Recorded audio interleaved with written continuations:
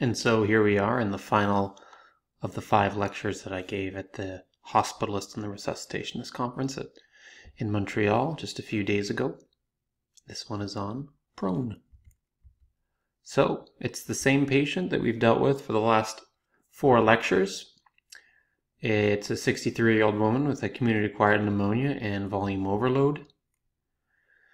You know this history already if you've been watching the previous lectures. And as you recall, her CT on admission showed that she had patchy lingular infiltrate with evidence of small airways disease and pulmonary venous hypertension. And you may also remember from the last lecture that she received excessive fluids on administration because it was erroneously thought that an elevated lactate means that fluids must be given, and therefore she was intubated for this. She was treated with intravenous diuretics and antibiotics while she was on the ventilator that we talked about in the last lecture on driving pressure, and she improved. But when she was extubated following her diuresis, she had a massive gastric aspiration. She was emergently reintubated and placed on a PEEP of 20 this time rather than 10 as we talked about in the last lecture and the reasons why. And she was placed on a lower tidal volume.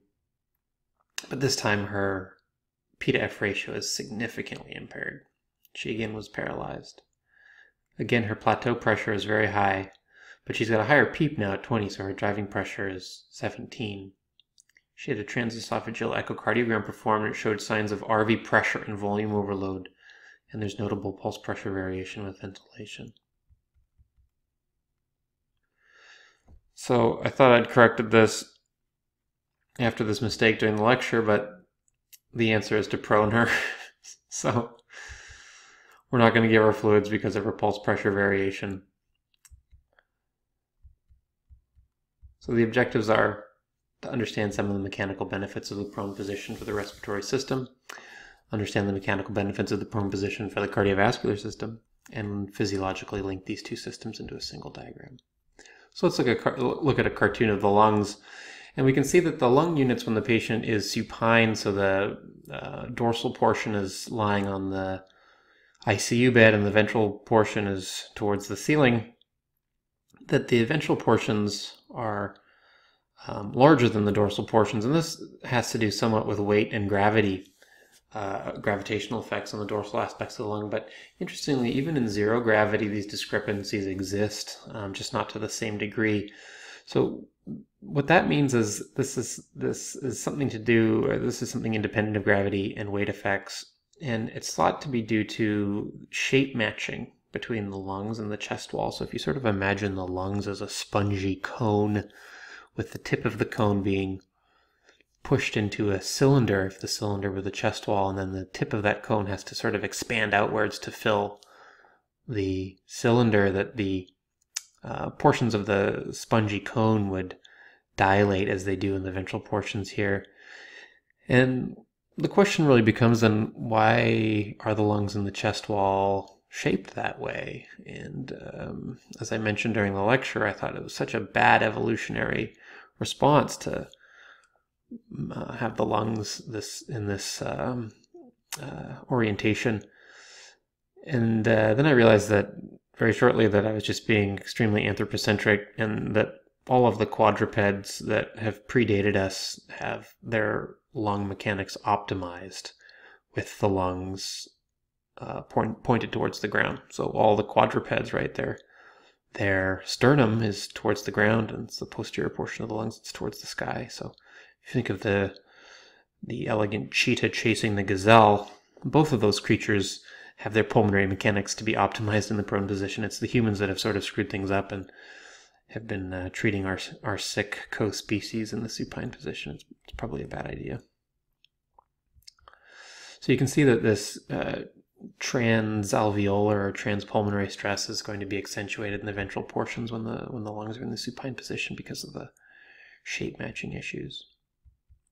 So in a situation of severe ARDS, like the patient that had the massive bilateral gastric aspiration, where you have bilateral consolidations, these shape matching problems are accentuated. They're accentuated into the boggy mass of the edematous and inflamed lower lobes from the ARDS. And results in this superimposed pressure that causes collapse of the dorsal units. And so it accentuates the shape matching differences. So the radial traction forces and the transalveolar pressures are greater now in the ventral regions of the lung.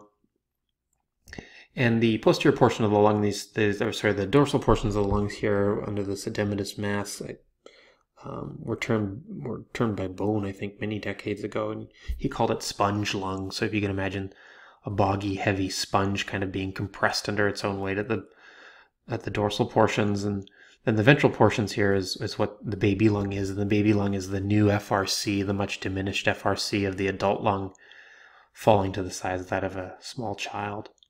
And the important thing here is to understand that the idea of the baby lung, if the diminished FRC, is the difference between stress and strain on the lung. So the strain is the change in FRC over the new FRC. So if your new FRC is only 200 cc's and you give a tidal volume of 200 FRC's, the delta FRC over the FRC is now 1. So 200 over 200 is 1.0. And when you have a strain of 1, the stress is the pressure across that volume that's delivered. In humans, the specific elastance is 12 centimeters of water. So the stress across a strain of 1 is always 12. So if the baby lung were 200 cc's and you were to give a 400 cc breath, that's actually now a strain of 2.0. And so the stress across that strain of 2 would then be 24 centimeters of water. You never really know the volume of the baby lung is the problem in ARDS. Part of the reason for the driving pressure, as described in the last lecture, is that the driving pressure may normalize the ARDS lung to its baby lung size. So this brings me to the next important point, is this idea of stress razors. And this was first described in a model by Mead in 1970. And it's this idea of, in material stress, when you distend something, if it's a homogeneous material, all of the units of the material will distend uniformly. Whereas if you consider a stress razor, so all lungs have stress razors. It's just in two areas of incongruous elasticity. So two adjacent portions of the lung where they have different elastance. So that could be, a blood vessel next to an airway, or an airway next to, an airway next to some secretions, an airway next to the pleural lining. So anytime there's different elasticity, you have a stress razor. And what the stress razor does is, when a volume is applied, or when a strain is applied to that area around the stress razor, the stress razor acts as an amplifier for that local stress. So instead of the specific elastance of 12 centimeters of water being the stress, per the Mead model, it's actually around the stress razor, it's multiplied by a factor of 4. So if you had if you increase the baby lung to a strain of 1, right? If the baby lung is 200 cc's and you give a 200 cc breath, you'd expect the stress to be 12 centimeters of water. But if it's around a stress razor, it would actually be 4 times that, so nearly 50 centimeters of water. So that's going to be much more injurious to the lung skeleton around that stress razor. Now, it's been studied clinically, I believe, in a CT analysis by Gatineau and his group, and the stress razor in the lung is probably more like a factor of 2, but nevertheless, it's still it could be quite injurious for areas of the lung with high strains applied. So this is the idea of the stress razor. You can see these lung units around it, these radial traction forces being it's non-homogeneously applied, so the stress around that stress razor is multiplied. So stress razors not only apply to the airways, but they also apply to the blood vessels. And this idea of those corner vessels that was just studied by John Marini in the early 2000s. So here's that stress razor we talked about before, and so you could zoom in on it and say this is a partially collapsed alveolus. So the difference between these alveoli and this is they have different elastances. So when you apply a strain to these units, then differential stresses will be applied. So from FRC to inspiration, you can sort of see these radial traction forces against this aspect of the alveolus being different from this area. So these areas of the blood vessels will be compressed more than this.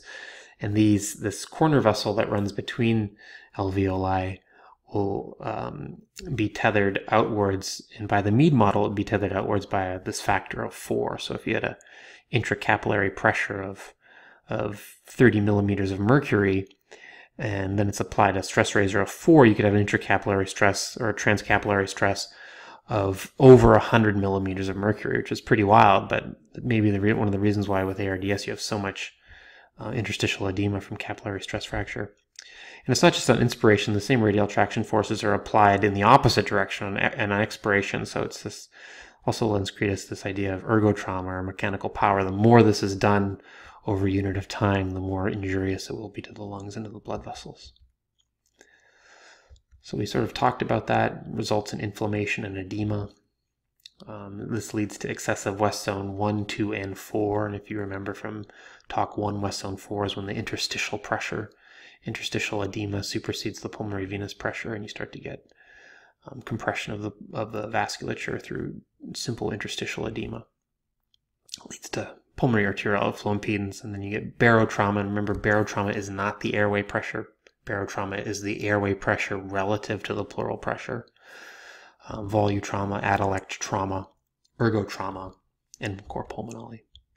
So what prone position does is it helps homogenize the lung. So as we talked about the baby lung ventrally and the sponge lung dorsally, if you then prone these lungs, then you have a redistribution of these compressed dorsal units, and the transalveolar stresses are now more homogenized. So in the prone position, you have diminished transpulmonary pressure at functional residual capacity, homogenization of the West zones, VQ ratios, and diminished radial traction forces during ventilation on both the airways and vessels, per the Mead model discussed in the last couple of slides. So let's look at it a little bit more abstractly in terms of the Ron diagram that we introduced in the last lecture. So again, this is our patient prone position, supine position. This is the respiratory system. Pulmonary compliance, chest wall compliance. This is in the supine position. And then when you're to prone the patient, when you prone a patient, the chest wall stiffens. So this curve shifts down to the right a bit. But because of that homogenation that we talked about in the last slide, the pulmonary compliance actually improves. So you get the situation where the elastance of the chest wall increases, the elastance of the lungs decrease, so the elastance of the respiratory system is actually very similar between the two states, but the physiology can be quite different. So let's just talk about the supine position. So remember, she had a PEEP of 20, and you apply that small tidal volume on the y-axis. So now that plateau pressure is still quite high, well above 30. But if you were to have an esophageal balloon, you could measure that the pleural pressure actually rises to 10 or 11 centimeters of water. So the transpulmonary pressure, the pressure from the alveolus to the pleural pressure, is actually diminished. It's not as high as the plateau pressure. So that's what really puts you at risk with the baro. That's the baro in the barotrauma. It's the stress across the alveolus. So what happens in the prone position? Well, let's remove the pulmonary compliance for clarity and apply the same breath. Okay, so now the respiratory system compliance is nearly the same, so the plateau pressure is nearly the same, but because the chest wall is stiffened in the prone position, the pleural pressure rises to a much greater degree. So here it looks like the pleural pressure is approaching 20 centimeters of water. So now if we were to say subtract 20 centimeters of water from that 37, the plateau pressure, now actually the transpulmonary pressure is only 17. So it's a much less stress across the capillaries, much less stress across the blood vessels, and therefore a much lower right ventricular afterload in inspiration. So if we're to look at this sort of as a cartoon, what are the hemodynamic implications? So this is in the supine position, we'll have pressure on the y-axis here. And what we're going to see is, relative to the prone position, the pleural pressure doesn't rise as much, but the transpulmonary pressure does rise quite a bit. So that's a small increase in the pleural pressure and a large increase in the plateau pressure. So what are the hemodynamic effects here? Well, if the pleural pressure doesn't rise as much, the pressure in the pericardium doesn't rise as much, so the heart, in terms of its pressure, doesn't rise relative to the mean systemic filling pressure. So if there's not much of a rise in the intrathoracic pressure, there's still this gradient for venous return maintained. So there's still more than adequate venous return to the right heart. But at the same time, that high transpulmonary pressure, remember the alveolar pressure relative to the pleural pressure here, is still quite high. So that kind of compresses the capillaries there and results in a high afterload, so that it's got to pump out against that high afterload. So you can see blood rolling in is still maintained to the right heart, much harder to get that out, so the RV starts to distend. When you prone the patient, right, the pleural pressure rises to a greater degree. So what's that going to do to the pericardial pressure in the heart relative to the mean systemic filling pressure? Well, it's going to rise dramatically, so that gradient is diminished. There's less blood rolling down that hill to that heart, right? But at the same time, the transpulmonary pressure is diminished. So the pressure in that alveolus relative to the pleural pressure is not as great, right? So those pulmonary capillaries are not as smushed. And so there's less West Zone 1, less West Zone 2, and the right ventricular afterload is not as great. So you've got less blood rolling down that gradient and more blood flowing out. So the right ventricular size is diminished.